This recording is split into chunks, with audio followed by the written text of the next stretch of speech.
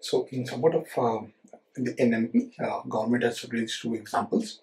One is of Australia, other one is of Indonesia. So let's look into Australia's example first.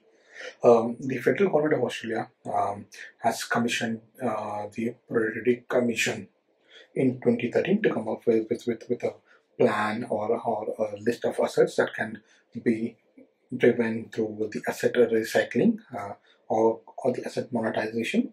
And by 2018, about 3 out of 8 Australian states in Australia and have agreed for this particular asset monetization, and about 12 projects were monetized, of which the federal government paid about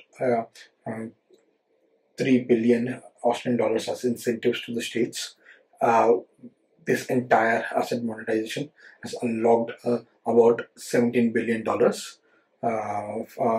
USD, which with the federal government in turn invested in building the infrastructure.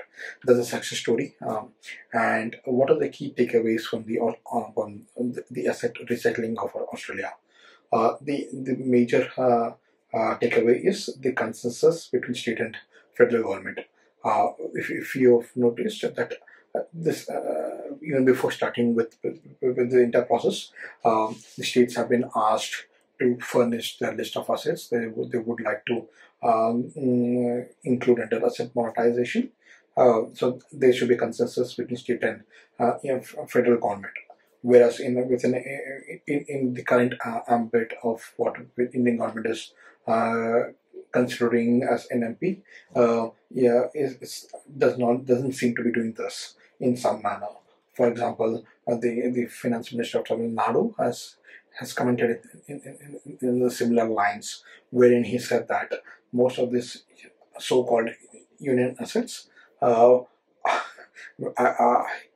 think it's his words, not mine, that these assets become assets with some states' investment as well in terms of land, power,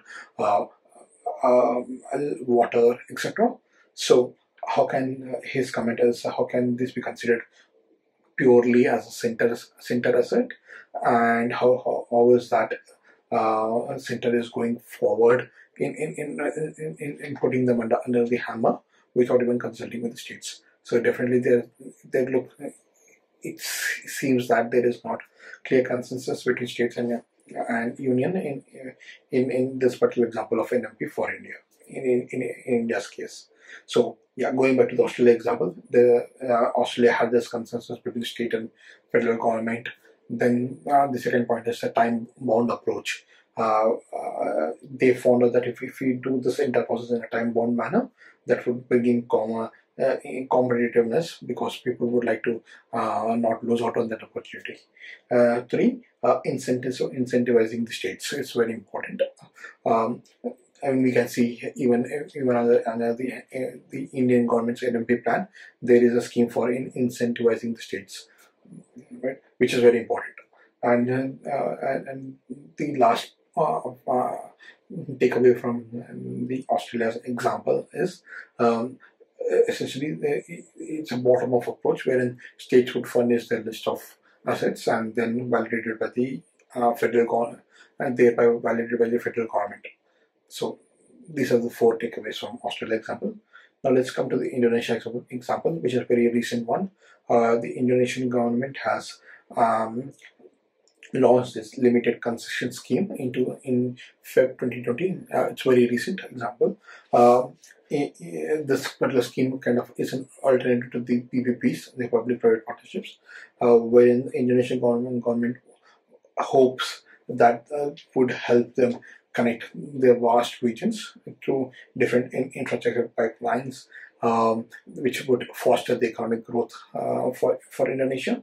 And I believe since it's a very recent plan, we do not yet have the results to talk about.